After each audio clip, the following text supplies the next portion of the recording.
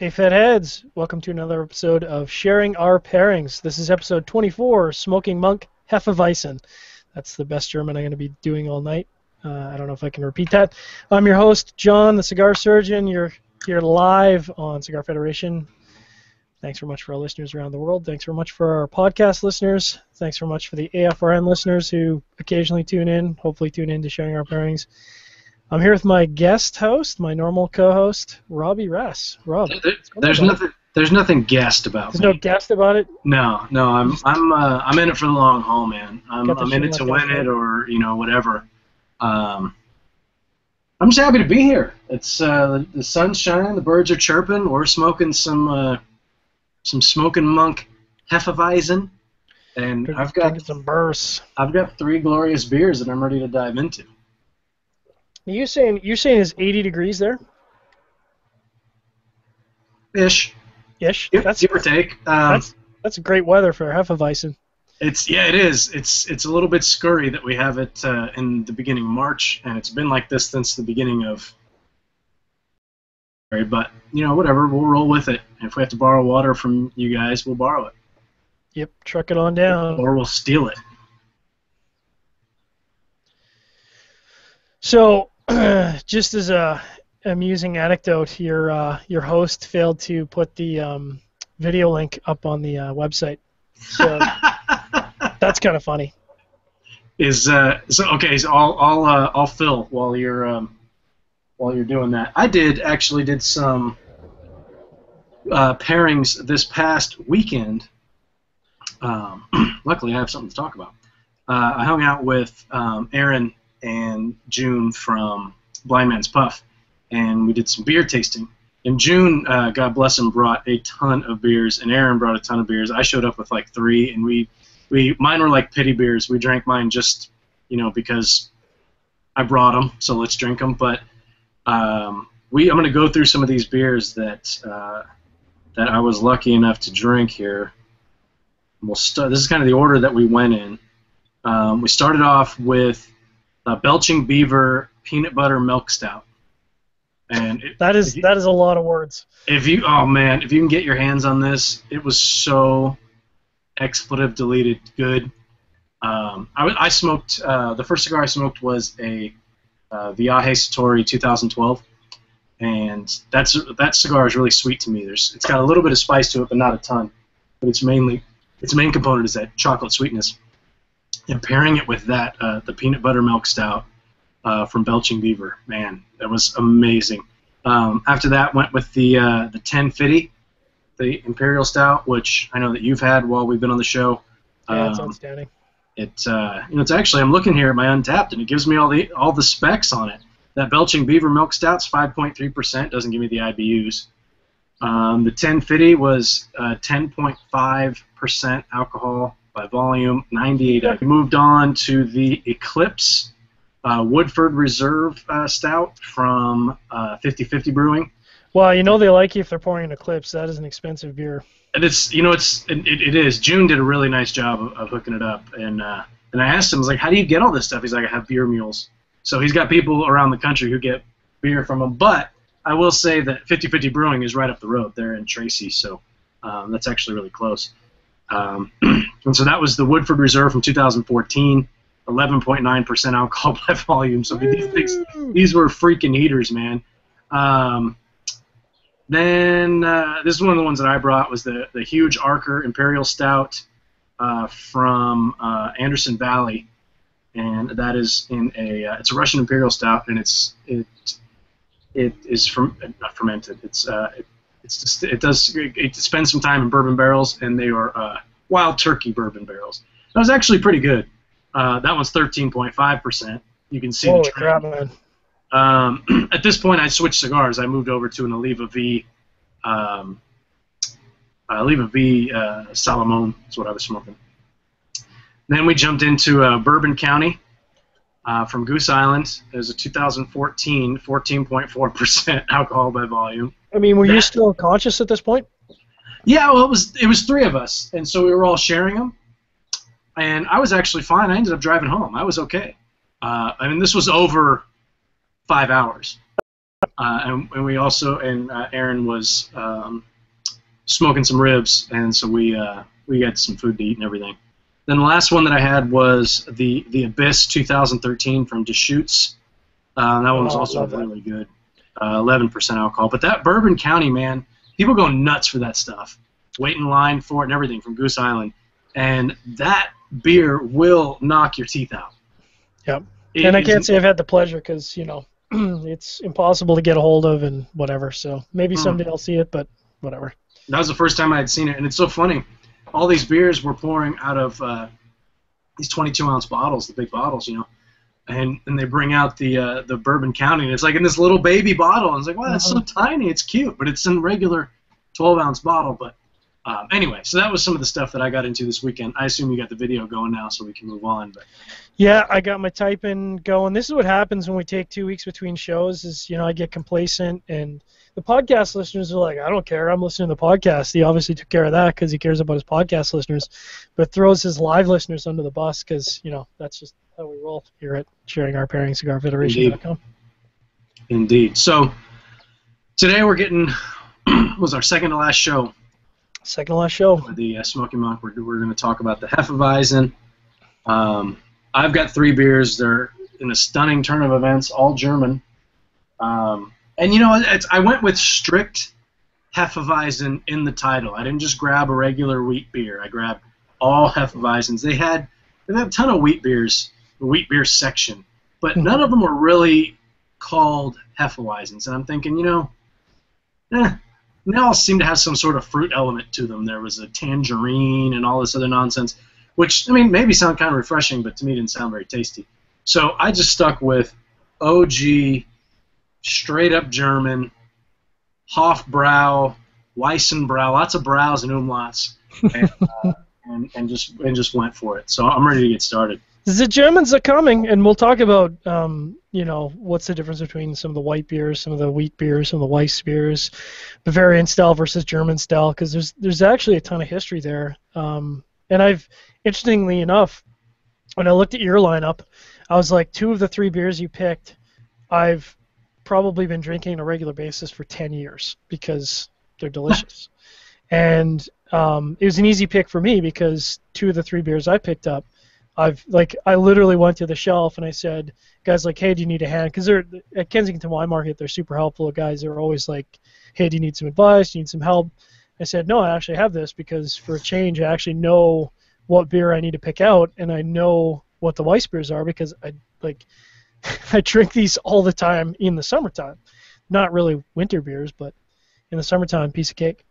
Yeah, absolutely. I picked all these up at my local Bevmo, and no one asked me if I needed any help because it was like the middle of the day and they were stocking and all kinds of stuff. But I found everything I was looking for. I pulled up your photo on my trusty Cigar Federation app, which is now available, by the way. Yeah, you can get that on your iPhone and Android.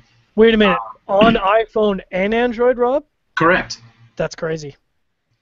Everybody can download it. Where would I go to download that if I had an Apple?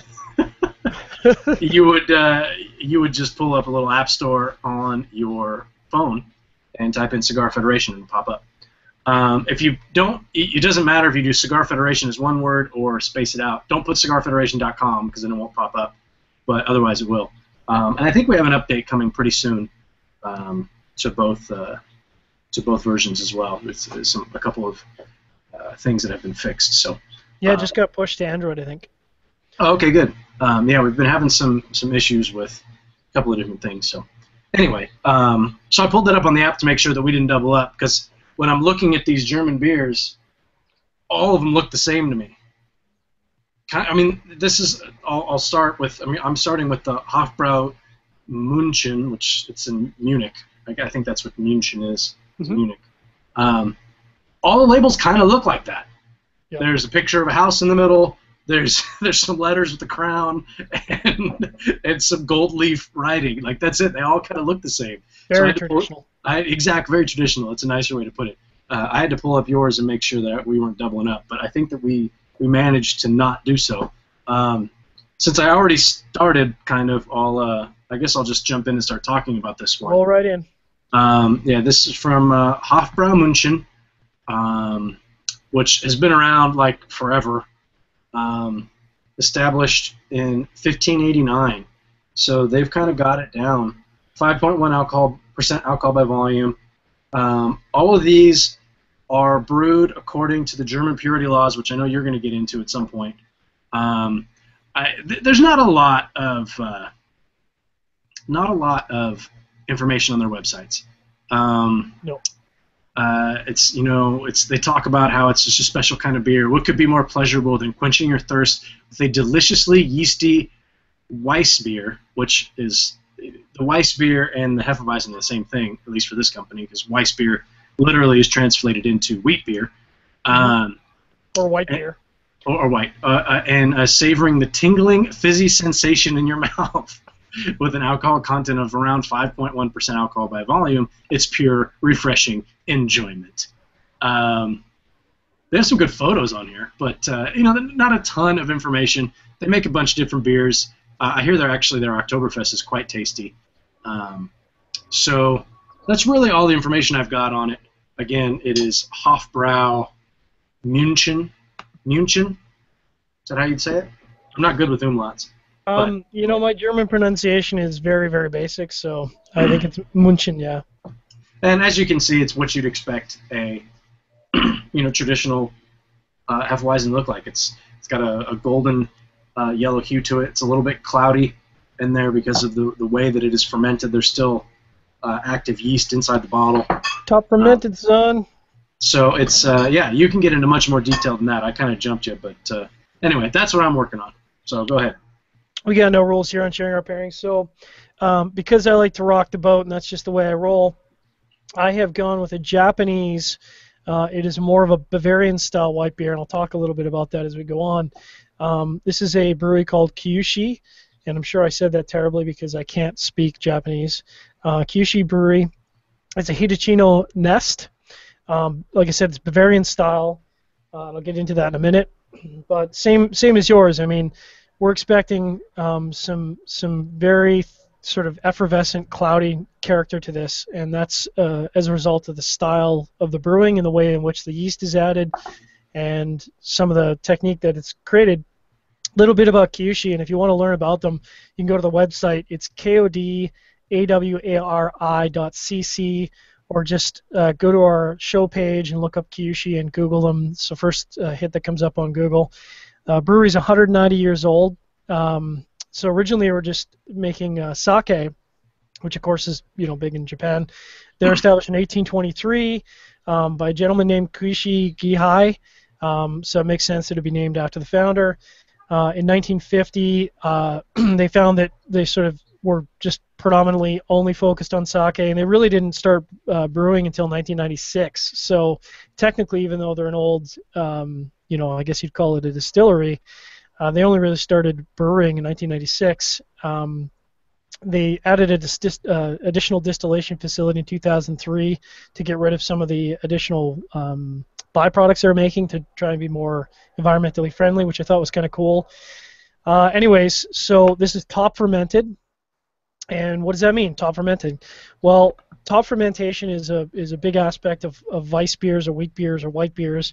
And what that means is that you're adding an active yeast to the top of the beer to add effervescent quality to the beer. So there's two types of yeast you could do. You could do a bottom yeast, which is used for a lager, or you could use the top yeast. Now, we'll get into the sort of German purity laws and the beer laws later, but they create a foam at the top of the wort, and that's really one of the big components of what creates a Weiss beer. So that's why you get the sort of big foaming head.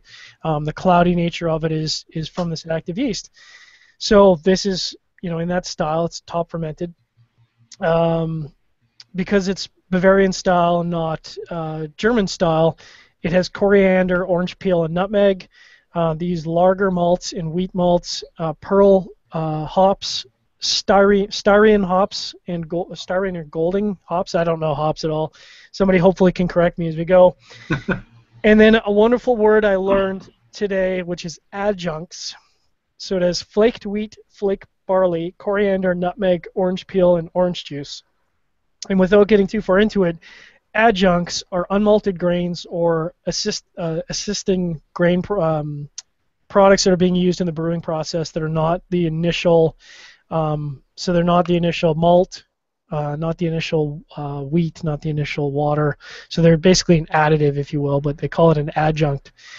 And in this case, if it's Bavarian style, you're looking to add additional character to the beer that's not otherwise there from the base products you're making the beer out of.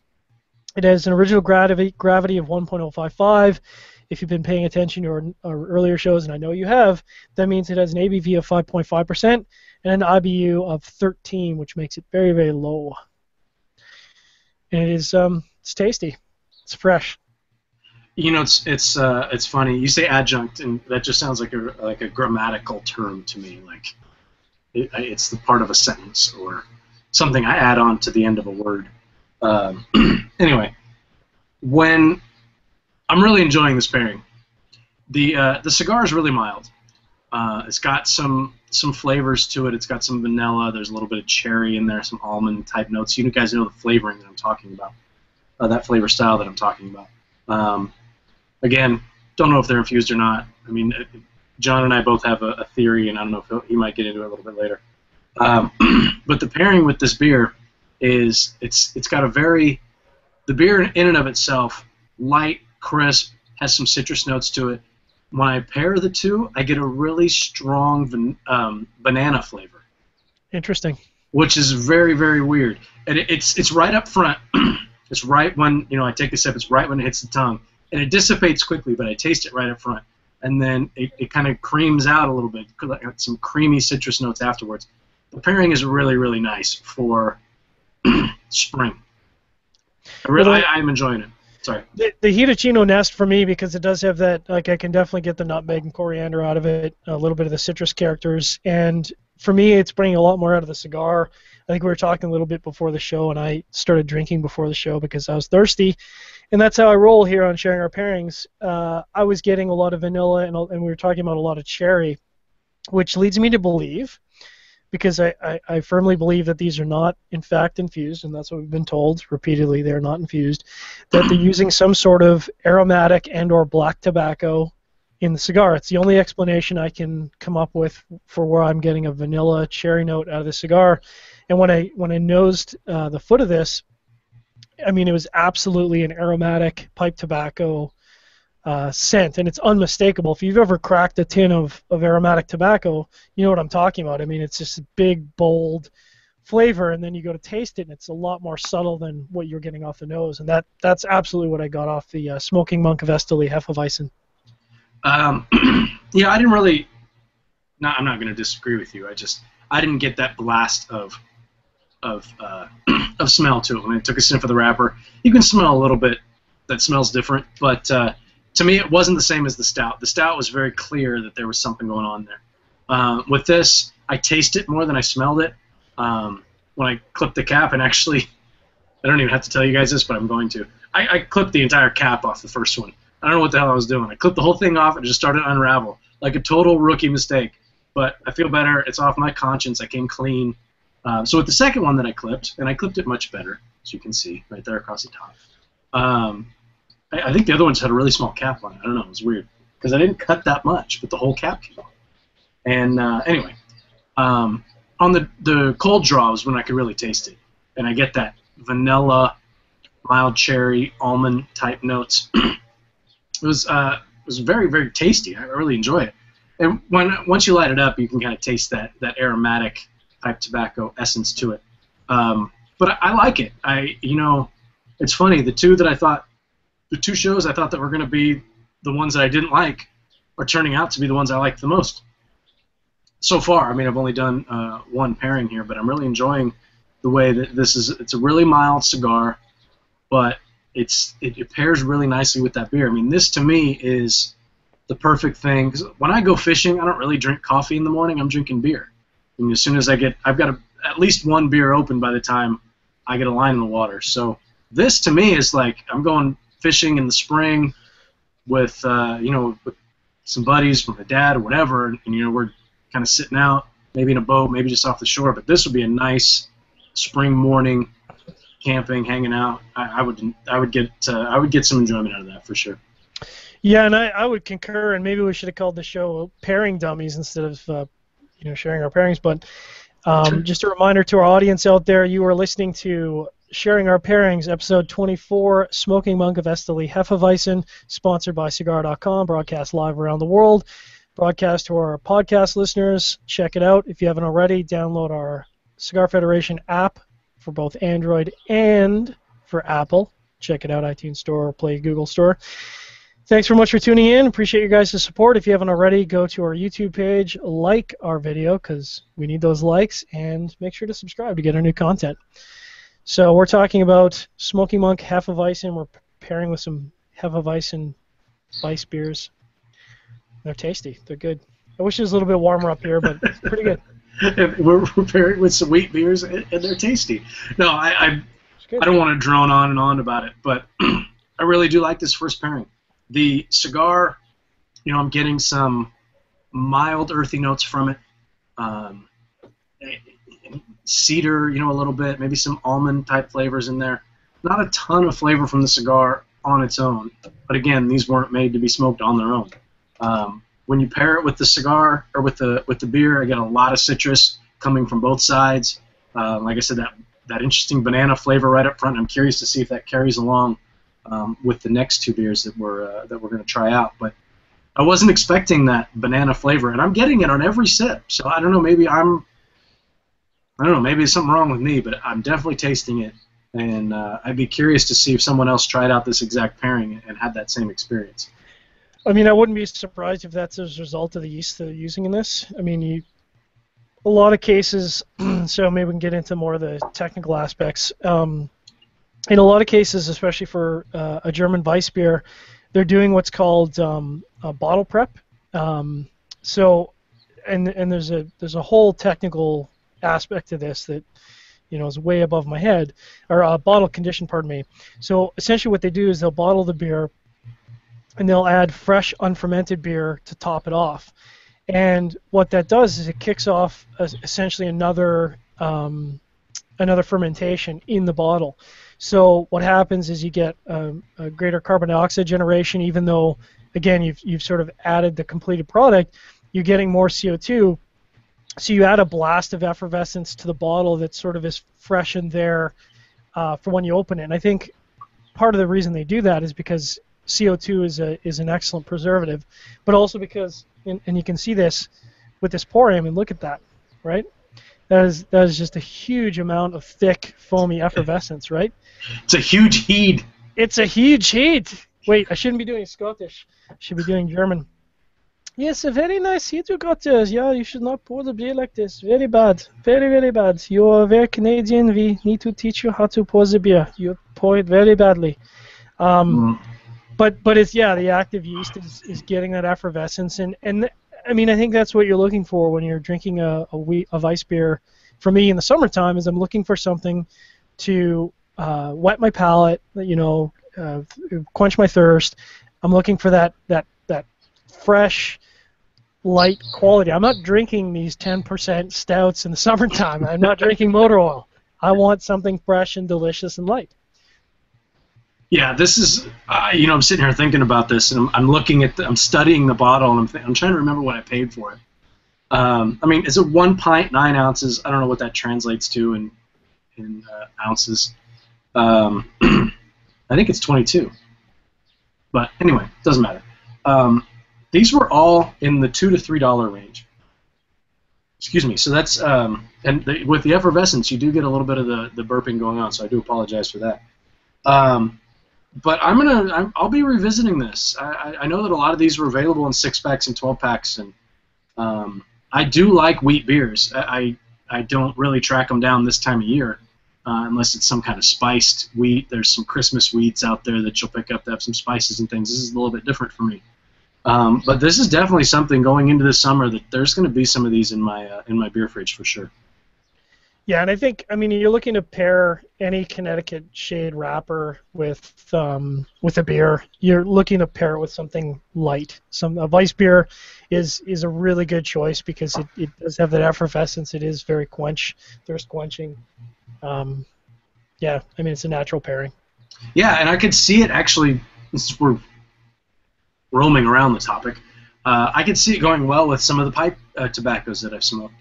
I don't know how often during the summer I'm going to be sitting out with a pipe, sipping on Hefeweizen, but as I've been going through the pipe journey, I haven't really been doing any pairing with it.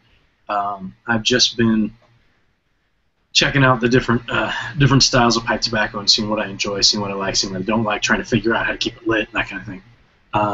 But in the back of my mind, I've been thinking, what would I want to pair with some of these? And I'm thinking, I don't really want to pair with anything too big because it's going to run over a lot of these flavors, especially the lighter aromatic stuff.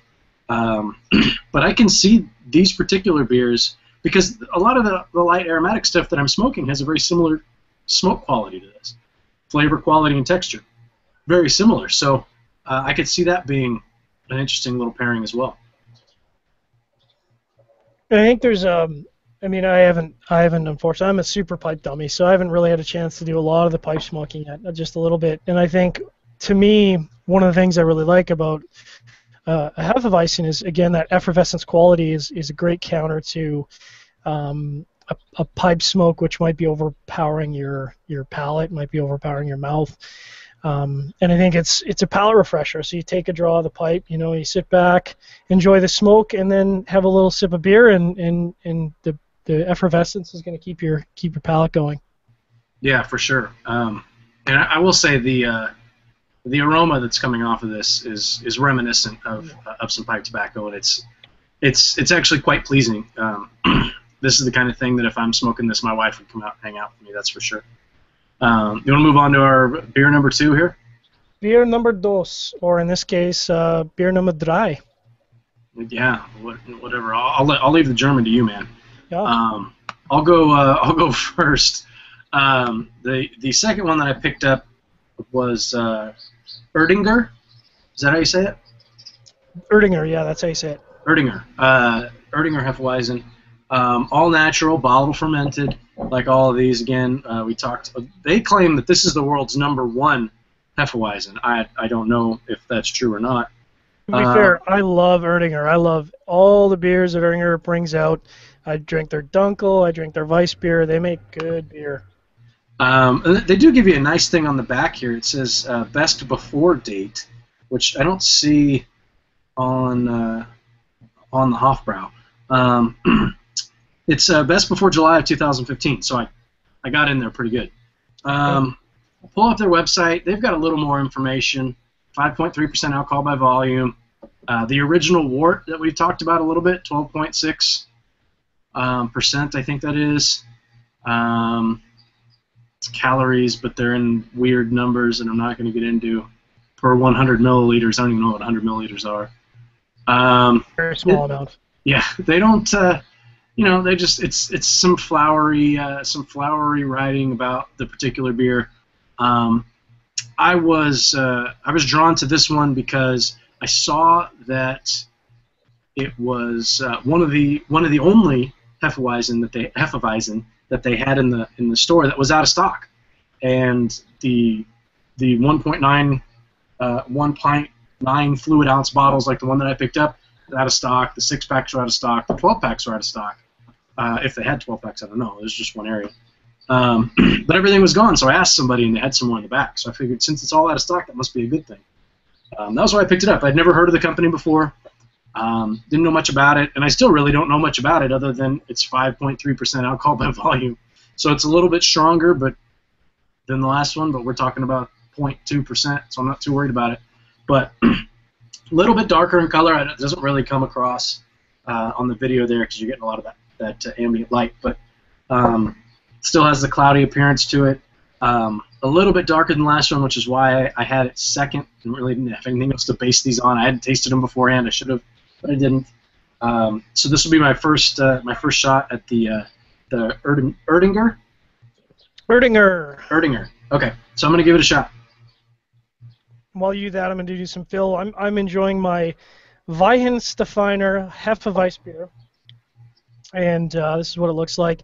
So you can see it's very similar to a lot of the bottle art and design that you've already held up. This is from Weihenstephan out of Freising, Bavaria. And it's I don't know how your drink is going. I'll let you finish talking about your beer, but it is very yeasty. Like this is like drinking fresh bread in a glass. That's how I would describe this so far. Fresh bread. I do like bread. Mm-hmm. And actually, I didn't. Erdinger is from Erding, Germany. So Mm-hmm. there you go. That makes a lot of sense. I've only been able to take one sip, so I'm gonna try to take a few more before I really get too far into what I'm tasting here. Well, and I will keep yapping away. So a little bit about the brewery, which I'm not going to try and spell for you because it is German, and my German is, weak, like all of my second languages. I speak English and I speak bad languages. It is one of the oldest breweries I've come across. It was founded in 1040. That is correct. That is, for those keeping track, almost 1,000 years ago. That is a long time. That falls under the category of hella old. That's hella old. So they probably know what they're doing. As I said, they come from the name of the brewery comes from the actual hill that it was on in Freising. They've been taken over since then by the Bavarian State Brewery, so they're state-owned. Stefan was actually it was actually a monastery brewery, which makes sense because I think back then only monasteries were doing brewing. And there's Benedictine monks who are famous around the world for doing a lot of brewing. They do a lot of abbey ales and that kind of thing. But again, it's owned by the Bavarian government now, state-owned. My original wort, very similar to the Erdinger. It's 12.7%. IBUs or bitter values is only 14. So again, we're talking about beers that are very, very light, very refreshing, and an ABV of 5.4. So this, again, it's intended to be a light, effervescent beer that's refreshing. You're not supposed to shotgun these. They're intended to be a nice, delicious, refreshing beer that you drink on a patio somewhere when it's hot out. I mean, that's shotgun. Shot. I think it's safe to say that no beer that we ever talk about on this show is meant to be shotgun. That's a fair point, Rob. So this is just a standing no shotgun rule. No shotgun rule. So, I mean, my beer has a very similar consistency to yours. We're going from, certainly my first beer from the Hitachino Nest was dark, or cloudy, I should say. This is much, like it's almost got an orange color to it. It's very thick. You cannot really see through this. I mean, there's some backlight, but you really can't see through this. And again, that's because of the top fermentation adding a lot of cloudiness from the yeast. Yeah, I think the beers that we're sipping on now are very, very similar. When you say that yours was very yeasty, it's like bread in a bottle. I'm kind of getting that same. It's more of a yeasty texture than flavor for me. It's thick. Not thick. Well, thick isn't the right term. It kind of coats. The mouthfeel is thick. Yeah, it's thick mouthfeel. Absolutely. It's almost creamy in in texture, and the flavors on this one are a bit more muted. I'm not getting as much from it. When I took the first few sips, I was getting that banana flavor again, but it's dissipated since. With the Hofbrau, I was getting that weird banana note, but I was also getting that some citrusy notes as well. With the Erdinger, I'm getting more of just a very basic beer flavor, if that makes any sense. It's a little bit boring, to be honest, but it does highlight the cigar a little bit. There's more flavor coming from the cigar. I'm getting more of that slight earth notes from there, more of that cedar from it, more of that the almond tones from there as well. But boring isn't the right term because that's not fair. It's not a boring beer. It's not bad. It's not super complex. But yeah, it's not a ton of complexity. It's all right. I'm sitting on the patio. I'm down at spring training and I'm watching some baseball on the lawn or something. And it's a perfect beer for that. I felt like the Hofbrau had a bit more complexity of flavor, more depth of flavor to it, a little bit more nuance to it. But I like the mouthfeel of this a little bit better. It's got that nice. You can take big sips of it, if that makes sense. Like when I'm taking a sip, I want to take a big gulp for whatever reason. Yeah, I would agree. And it's not that we're not talking about stouts. We're talking about a beer that's intended to be refreshing and tasty. Yeah. And it is what it is. It's not. We're pairing with a very light cigar because the light cigar is going with a light beer. It's not because we're lacking complexity overall. It's just because what we're looking for is not it's not going to blow you away with. You're not going to be sitting here for 15 minutes talking about 20 different flavors you taste. That's not what it is. Yeah, it's a very very different a very different experience than some of the beers we've had in the past. But given the profile of the cigar, the flavor makeup, the pairings are nice. I mean, even with this Erdinger, which to me doesn't have, like I said, the same depth of flavor, it's still quite tasty. And I think, as you said, the beer is doing an excellent job of really making the notes in the cigar stand out. I'm enjoying the cigar a lot more now that I've moved on to my second beer. I'm getting just a ton of a nutty, like almost a toasted nuttiness with vanilla, and it's very thick. I'm actually finding myself constantly reaching for my beer to sort of clean my palate between draws because like my tongue is almost coated with this vanilla nuttiness, which is good, but I wanna refresh my palate, so I'm taking, like you said, a big gulp of beer. The effervescence cleans my palate. I go for another draw of the cigar, and it's happening naturally. Like it's just how it's going. Yeah, the blending of this cigar is kind of perfect for what it is. Is this a cigar that I'm going to sit down and take copious notes on and write pages and pages of flavor notes that I'm picking up on? No, and that's not what it's supposed to be. It's meant to be paired with these beers that, like you said, it does get, the flavors are thicker, and in a way you're not getting those thick flavors from the beer, so they complement each other very nicely. I'm going to keep going back to this Hofbrau, and we'll see what happens with my next beer, but that citrus note that I was getting from that beer was really, really nice with the cigar. That sweetness combined with the citrus. There's absolutely no spice, and you're not going to get any of that. But yeah, that vanilla nutty, vanilla-y. I actually kind of like that. It's vanilla-y. It's kind of a nougaty kind of flavor to it, and I really, really like that. It's very sweet, but it is a little bit heavy. So the lightness of these beers, even though I already talked about how heavy the beer feels in your mouth, but the lightness of the flavor in these beers really does play well.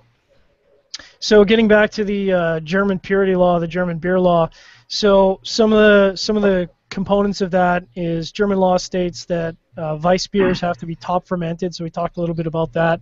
That's part of their rule. The German law, and I'm going to butcher this. I apologize to our German listeners. It's Reinheitsgebot, and it's German beer purity law or Bavarian purity law. And it states that the only ingredients that are allowed are water, barley, and hops. That's what you're allowed. Wow. So all beer that's labeled Weiss beer or Weizen beer must be made with at least 50% malted wheat. So in a lot of cases, Bavarian Weiss beers are going to be higher than that, 67%. And that might seem strange to some people listening, but we've talked about similar rules, and we're talking about Scotch whiskey, or we're talking about bourbon. In order to protect a cultural tradition of brewing or distilling, they create these laws to make sure the product is consistent and it's an industry standard, and I think that's a good thing. None of this is surprising to me at all. This rule goes back a long ways. It goes back to 1487. Now, what's interesting is that the Reinheitsgebot was introduced to prevent price competition with bakers for wheat and rye. So you think about the 1400s, and you think about maybe a distillery or a brewery, wanting to use rye instead of wheat because maybe it's cheaper. They're going to drive the price of bread up. So instead, they say, no, you actually have to use wheat. And as a result, people can still get bread. It's still affordable. It kind of makes sense. So obviously a tradition that goes back, 600 years, almost 600 years, 550 years. That's amazing. It's a long, long time ago. We talked a little bit about bottle conditioning. So, it's interesting that, to me, that a brewing tradition in, Bavaria and Germany goes back to predate distillation of some of the spirits we've talked about in previous shows. Like this is a tradition that goes back a very, very long time. Yeah, I'm sorry, I kind of zoned out there because I'm just kind of enjoying it. Yeah, that is a long tradition. That's twice as old as our country. Well, my country. Because we're in different countries. But, yeah, our country's a baby. It's crazy. Baby. It's crazy when you think about it in terms like that. The German purity beer law has been around longer been around twice as long as the United States. That's kind of amazing.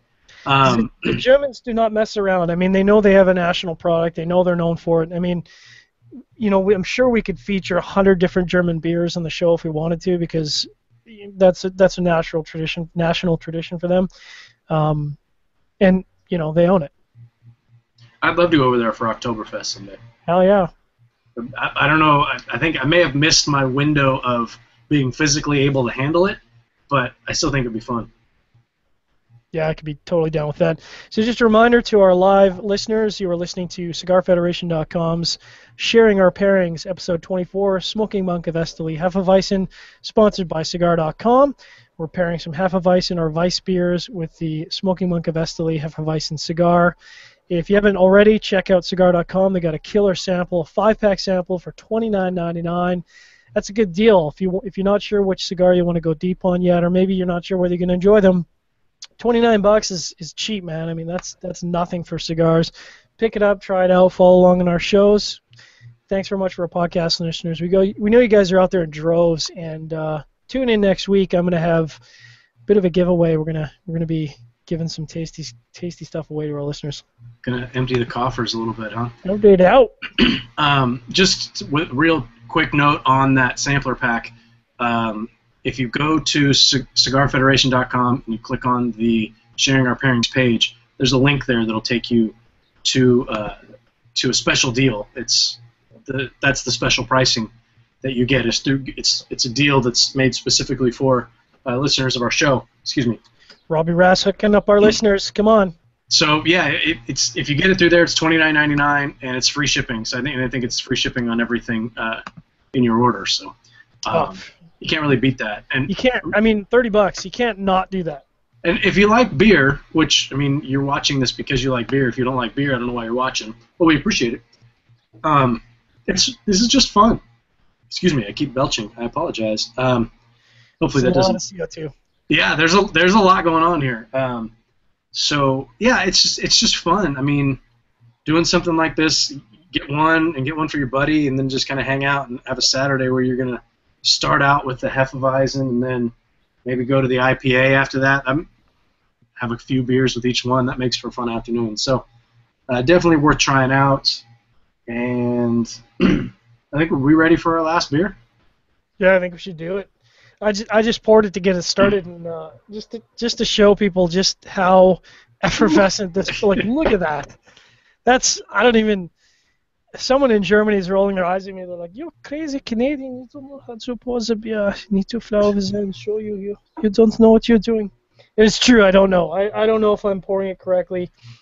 I'm just going based on what I was told from all the other beers, and I'll just let it settle and maybe give you a chance to talk about your third beer while I'm doing that. All right, let's do it. I'll jump in. This one is the Paulaner. Is that how you'd say that?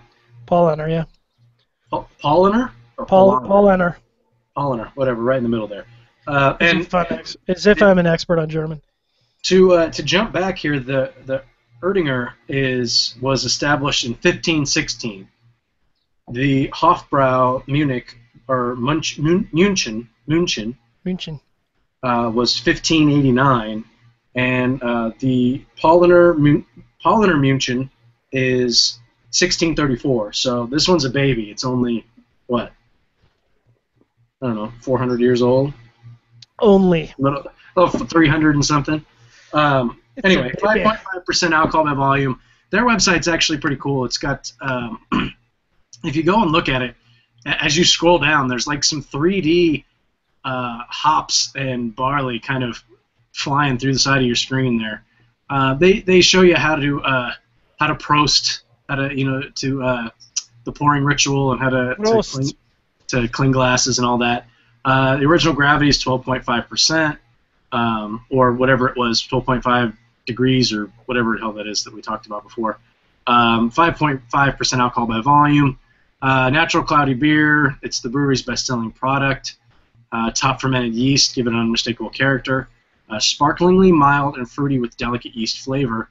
The eye is immediately drawn to the gleaming orange color. And this was why I left this one for last. And again, I don't know how well that translates, but this is definitely orange. It's kind of a golden, brownish, orange, like the color of like a hayfield or something. If I could wax poetic for a moment. It definitely has a darker color to it. Let's see if there's any other. And this is from. It's in Munich. Bavarian purity laws. It follows those. That's about all I got. And best before May of 2015. So we got in just in time with this one. Snuck her in. Yeah. And that's where I am with that. I'm just going to go ahead and give it a taste. All right, while you're doing that, I'm going to talk about my beer, which is the Koning Ludwig Weissbier from Warsteiner. I didn't even need to go shopping for this. This was in my beer fridge because I loved it. It's so tasty. Like, I kid you not. I love Weiss beers in the summertime. I wish it was summer. We're getting some pretty good weather here, but you can see that it's very it's not dark, but it's very cloudy. You're not going to be able to look through this. It's very effervescent. I mean, you can see there. There's just tons and tons of effervescence there. Warsteiner was founded in 1753 in Arnsberg Forest Nature Park outside of Vorstein, North Rhine-Westphalia, Germany. Again, I apologize to our German listeners for my pronunciation. I'm sure it's quite terrible. It is the largest privately owned German brewery, so that's kind of cool. It is the number 4 among best-selling breweries in Germany, or so they say. Originally founded in 1753, but burned down in 1802, so they rebuilt it. They got the awarded the World Beer Award for, that's clumsy.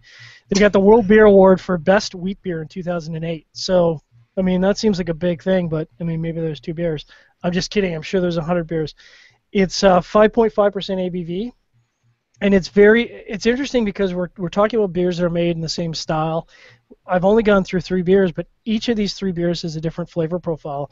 The second beer was more, like I said, it was like beer bred in a glass, and the Koning Ludwig, for me, has characters of that, but also has this orange peel, like the citrusy character to it. It's extremely tasty. Yeah, it's funny. I feel like our beers have kind of gone on the same flavor trajectory. Totally planned it. It's yeah. We did months of research. The flavor notes in here, I'm getting that citrus again. It's that smooth, creamy profile again. Pairs really, really nicely with the cigar. All 3 of these have paired really nicely. I think I got a little bit turned on to the original Hofbrau that I had first, so these others have had kind of an uphill battle. The Paulaner has that. I'm getting that weird little banana flavor at the beginning, and I really like that. I'm a big fan of banana desserts, banana cream pie, things like that. While this doesn't taste like that, it's almost kind of a subtle banana note. It's right there up front, and then it kind of leaves off to some orange citrus notes after that. A little bit of that. It's a weedy kind of flavor. It's not necessarily yeasty, but it's got like just a bit of a wheat flavor towards the end, which makes sense. Clean, crisp finish. Just pairs. They just all pair really nicely. Yeah. I feel like the cigar has held up to all 3, obviously, because all beers are very similar. But I'm really enjoying the aroma of the cigar. It's the kind of thing that if I had a bunch of people over and we're all hanging out in the yard, we're barbecuing, and I wouldn't feel bad being the only guy smoking a cigar because this one doesn't stink. It smells pretty good. So, yeah, I'm really enjoying all of these, all these pairings. I guess I would go with the Hofbrau Munich as my favorite, but I wouldn't turn any of them down. And I gotta say that now that I'm on the Koning Ludwig, I'm really wishing I had some bratwurst and some like some pork ribs. I mean, I'm just, for whatever reason, I think what would round out this pairing for me is just a nice sweet barbecued meat would just round out this pairing perfectly. And normally the favorite pairing of the night is pretty easy for me, but tonight I'm actually finding a really tough time picking my favorite because each of them pair in their sort of unique way. pause there so I didn't have to burp in you guys' ear. These are very, very, very effervescent beers. But it's very tough to pick a favorite because each of these beers has its own character, and I find each of them are pairing. Like, next to the IPA show, I'd say that the IPA show is probably still my favorite. But I would say in terms of how the beers are pairing, I don't think we've had a show yet where I found the beers paired as well with the cigar as they have tonight, because each of these beers in their own right paired brilliantly. Absolutely. I've been saying absolutely a lot because I feel like I agree with you a lot tonight. Stop that right away. Yeah. It's the first sign that the ship's going down. The IPA show blew me away. I had such low expectations, and sometimes I wonder if my reaction was expectation driven. I wonder if I do that with movies sometimes, where, like that movie Gravity with what's her name, where she's just floating around in space. Sandra Bullock. Yeah, I didn't even want to see the movie, but my wife always makes me. We always go do the. We're gonna watch all the movies that are nominated for everything, and I had no expectation. I didn't want to see it, and I don't know if we watched it in 3D or not, but it ended up being one of my favorites of the bunch because it was a really good movie, but I had such low expectations. So I wonder if that show was the same way. I don't know. Visually, that movie, and just getting way off topic here, but I'm a huge movie buff, and I gotta say, Gravity visually was absolutely stunning. The stuff that is being done in modern day cinema, if you showed it to somebody even say 20 years ago, their minds would be blown. They would have assumed that you'd taken a group of astronauts, or in this case actors, taken them into space and actually filmed this thing in space.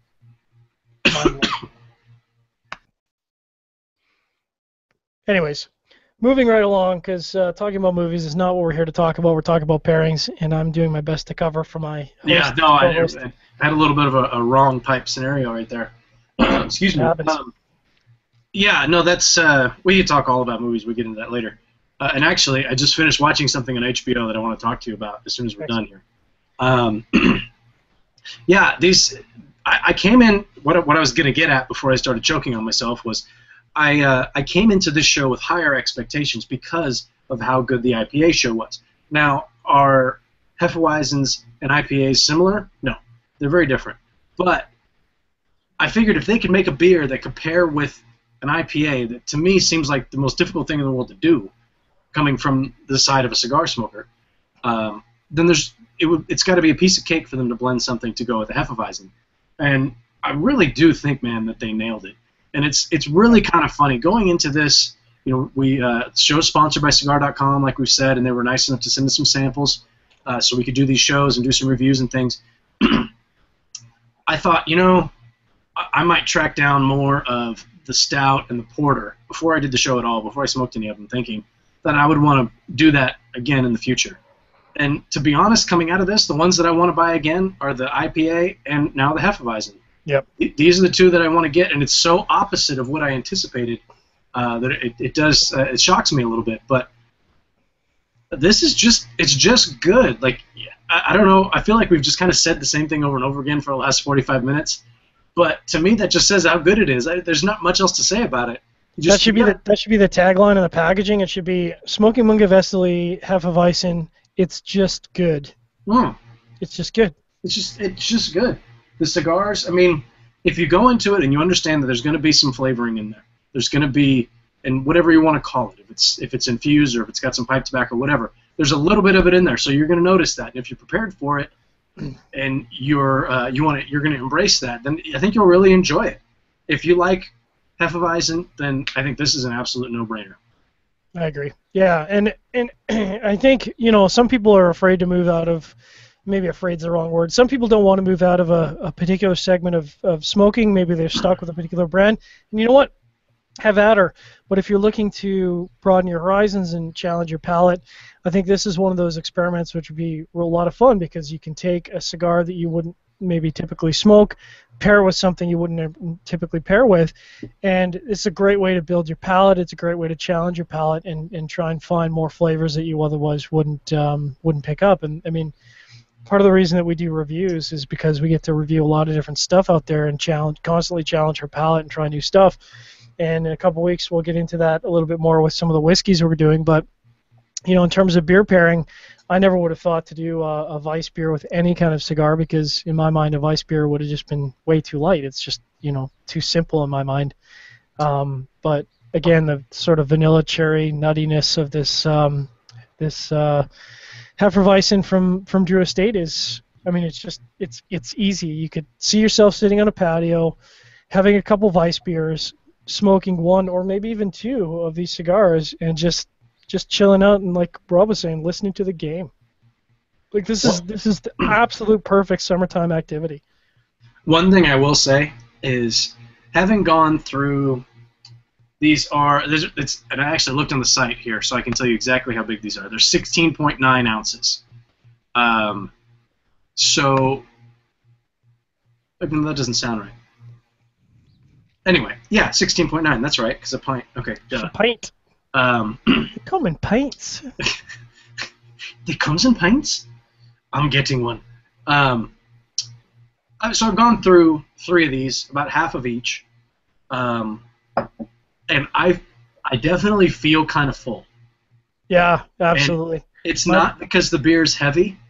It's that effervescence, and that's why it's almost like in what's the movie with the crazy candy guy, Willy Wonka. Willy Wonka's Chocolate Factory. Yeah. When they're floating up at the end, and they have to keep burping to get the. It's like that. Like, you kind of feel like you're just gonna keep. Like, I could belch the alphabet right now if I needed to save my life. I've never done it, but I think I could. So prepare yourself for that, because they are a little bit filling. Yeah, there's no way you're slamming a 6-pack of these bad boys. Like, I think that's an accurate description, is that my belly is full. I feel very satiated by my beer experience. I don't feel like I'm going to go back in the house and crack another beer. I feel like my beer need has been satisfied. I mean, I'm only halfway down this small pouring that I've done, and this is, I don't know. Actually, I was looking up, because you were talking about calories before, and I forgot to mention on the Weihenstephaner. That's terrible. It's 200 kilocalories per 0.5 liters, which is, it's about right. But we were drinking some stouts that were 180 calories for an entire glass. So, these are not. They look like light beers. They're not light beers. These have some calorie denseness to them, and when you drink one of these, you're gonna feel full. Your belly's gonna feel full. You're not gonna be feeling like you can just have another 2-3 beers. Yeah, it's. I can definitely. I'm feeling it. I'm feeling quite stuffed. Mm-hmm. I still have the rest of these beers to drink, and I will be drinking them. But just keep that in mind when you're doing a pairing, maybe 1 or 2 of them, and you're probably good to go with that. So for our listeners out there, we got some interesting stuff coming up later in the week, and by later in the week, I mean tomorrow. And we know that you guys love Cigar Chat. We appreciate you love Cigar Chat. We've got Jason Wood from Miami Cigar Company coming on tomorrow. It's Thursday at 8 p.m. Eastern Standard Time. Make sure to get your questions in, because you never know what the guys are going to do on the show. They give away crazy amounts of stuff. And frankly, we appreciate the questions, because at heart we're lazy and we're tired of coming up with interesting stuff on our own. So we appreciate we appreciate our audience asking questions, because I think for the manufacturers, I think they probably get a little tired of some of the canned questions that we ask, and it's interesting to see things from the perspective of our audience and our Fed heads out there. I know that they really appreciate the questions, and it's more than once that we've heard a response from the manufacturers who've said, that's a question I've never been asked before. So if you have a chance, head over to the Q&A page, pop that question in there. You never know, you might win something, but at the very least your question will get asked, and they'll get an interesting response, I'm sure. We actually have, like you said, Jason Wood coming on the show tomorrow, the first time we've had him on, so that'll be fun. But Logan received the prizes today, or yesterday.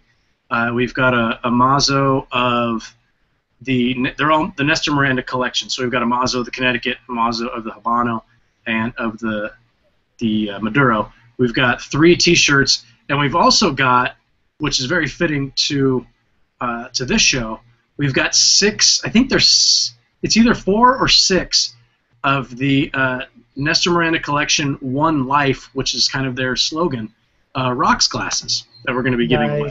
So So for those of you guys who enjoy the rocks glasses and what you pour into those rocks glasses, we've got some of those up for grabs as well. So like John said, definitely get over there, post your question, and come check out the show tomorrow, which is Thursday, March 19th at 8 p.m. Eastern.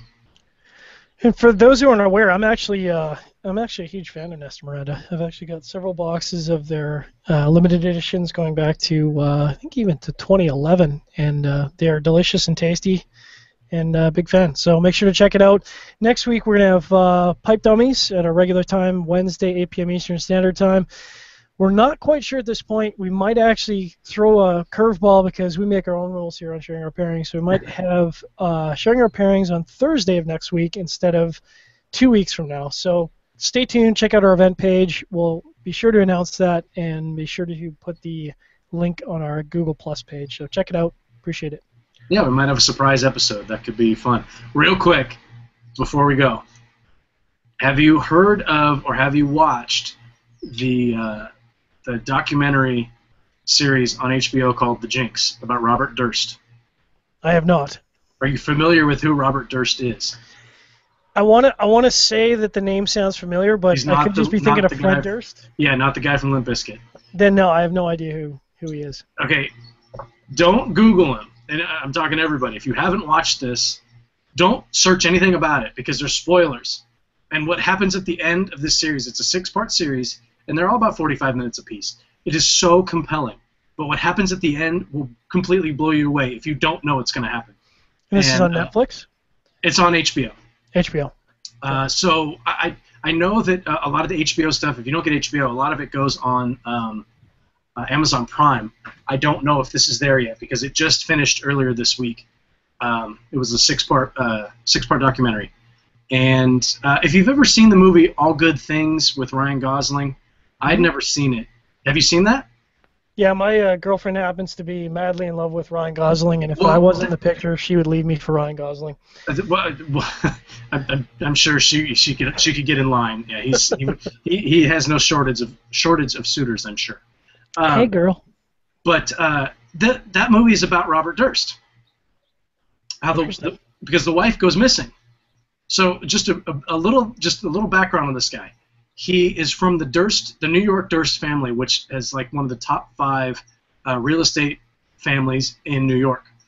And I believe that they built the Freedom Tower, and among other things. And so billionaire. This guy's born into billions, and he gets married, and in like early 80s, like 82, his wife goes missing, and they never found her. Never found her. And so he was kind of getting attacked for this. Like, did he kill her? Did he not? What happened? And so one of his friends from L.A. comes out to be kind of his spokesperson. It's a woman that he met when he was at UCLA. And, a few years later, she ends up murdered, execution style, in her home. But her father had like mob ties, so there's a little bit of innuendo there. And then at one point, this guy Robert Durst goes on the run. He kind of just tries to avoid everything. He leaves New York. He goes to Texas. He decides to shave his head and pose as a mute woman. Shaves his head, puts on a wig, and lives as a mute woman. Ends up befriending this guy who lives next door to him, and basically murders the guy who lives next door to him and dismembers him, and gets caught and somehow doesn't go to jail. The story is unbelievable. Wow. But it's true. So you've got, if you're interested in true crime at all, or if you ever watch, like, you ever find yourself watching Dateline or Unsolved Mysteries back in the day. Yeah, I love that stuff.